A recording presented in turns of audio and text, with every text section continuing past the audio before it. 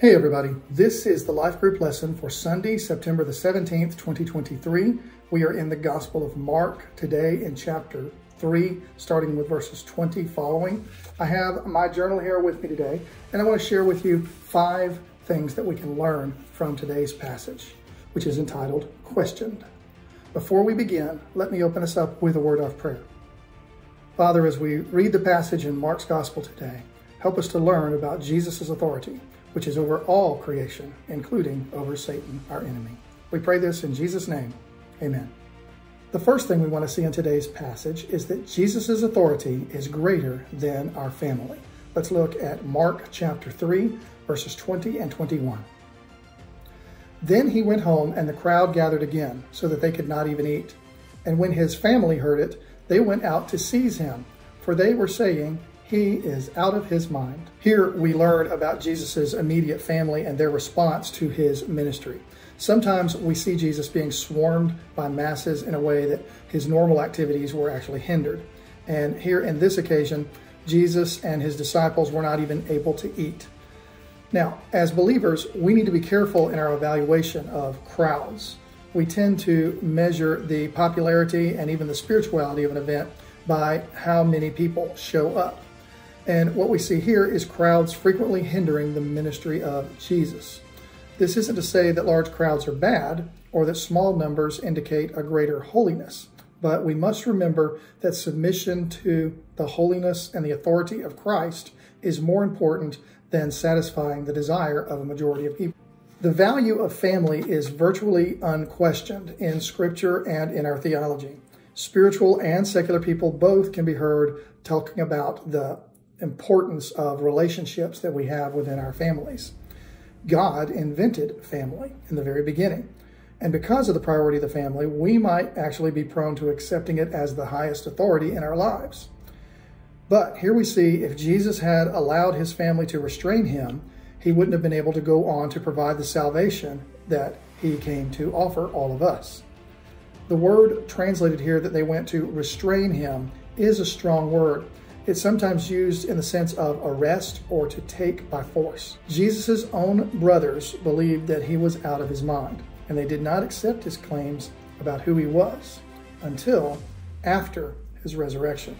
The second thing we want to see in today's passage is that Jesus' authority is greater than our religion. Let's look at verse 22.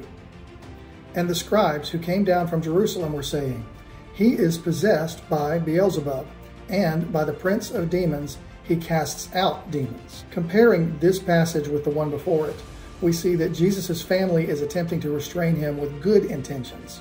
That is not the same case of the scribes who come down from Jerusalem. These scribes are teachers of the law who saw themselves as the guardians of the law and the Old Testament. When it says that they came down from Jerusalem, this infers that a group or committee had been delegated to come down and evaluate Jesus and his teachings. So their accusations about Jesus become very scathing and critical. And so they slander him as being in cahoots with Satan. These religious leaders are alleging that Jesus' power to cast out demons was because he himself was demon-possessed. And so the scribes conclude that Jesus is possessed by an evil force and he's simply a raving madman. And they use the term he's possessed by Beelzebub, which is a reference to a false Canaanite god. By the 1st century, the Jews began using the same name for Satan. They didn't deny the fact that Jesus was able to free people and do miracles and cast out demons, but they believed he was using a demonic power to do this. The third thing we want to see in today's passage is that arguments against Jesus' authority are foolish. Let's look at verses 23 to 25. And he called them to him and said to them in parables, "How can Satan cast out Satan? If a kingdom is divided against itself, that kingdom cannot stand. And if a house is divided against itself, that house will not be able to stand." These accusations that the scribes made against Jesus found their way back to him.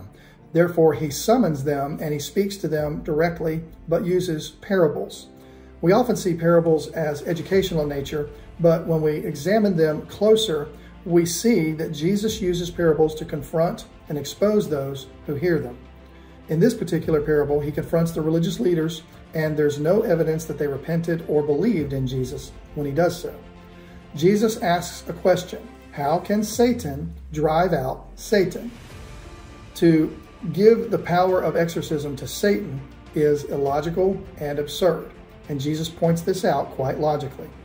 This scenario presented by the religious leaders would have the devil working against himself, and this reminds us that the arguments raised against the authority of Jesus are always foolish, and they dismiss the evidence. Jesus tells a parable that is twofold. It's about a kingdom and a house.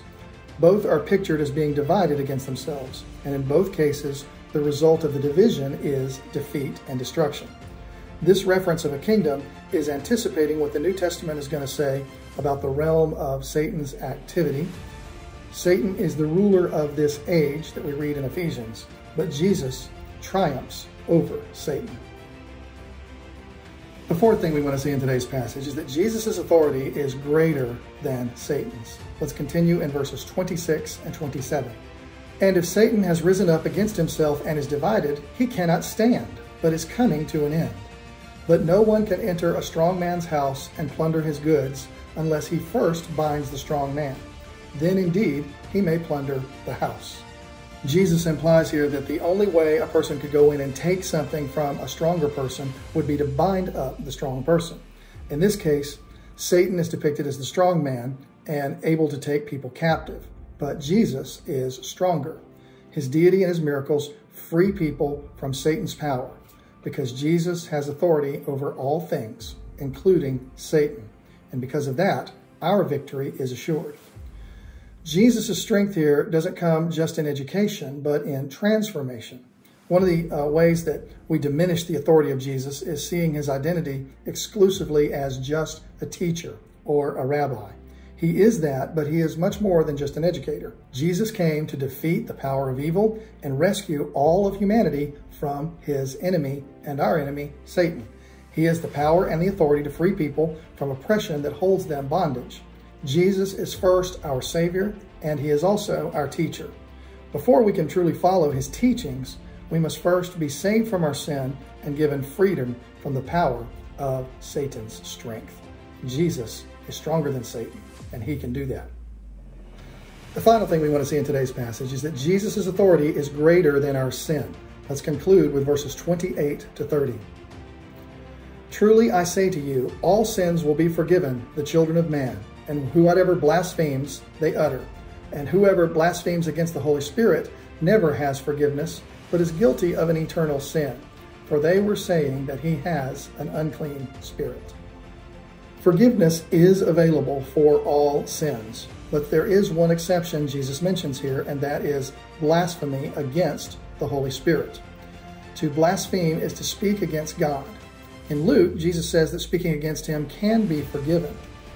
Prior to Jesus' crucifixion, Roman soldiers mocked Jesus, but even these insults could have been forgiven through a belief in what Jesus is about to perform, an atoning sacrifice for all sin.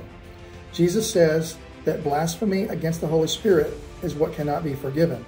So why is this the unforgivable sin?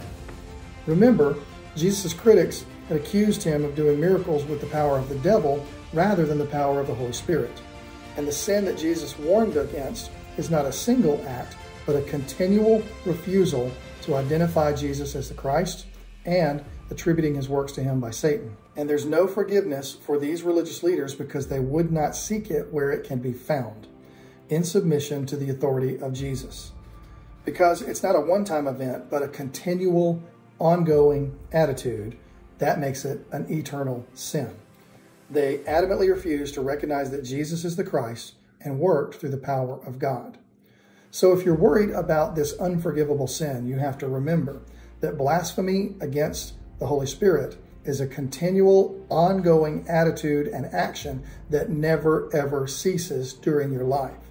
And that is where unforgiveness comes in. It isn't until we repent of our sins and accept the forgiveness of Jesus through grace and by faith that we can be saved from all sin. 1 John 1:9 says, if we confess our sins, he is faithful and just and will forgive us of all of our sins and cleanse us of all unrighteousness. And that is good news for all of us. So as we conclude today's passage, there's a few things we can take away. and learn from.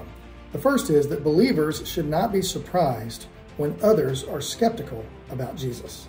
Also, believers can trust in Jesus' authority because it's over everything. And finally, believers should be heartbroken when others reject Jesus. Thank you for joining me for today's session in the Gospel of Mark. I will see you in our next study.